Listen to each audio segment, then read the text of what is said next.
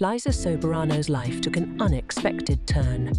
Born Hope Elizabeth Soberano on January 4, 1998, in California, she initially aspired to become a pediatrician.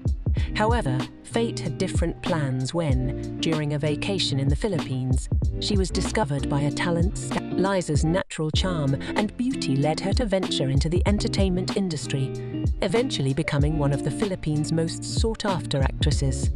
This unexpected journey showcases the unpredictable nature of destiny and how a twist of fate can change one's life trajectory, from dreaming of a career in medicine to gracing the silver screen.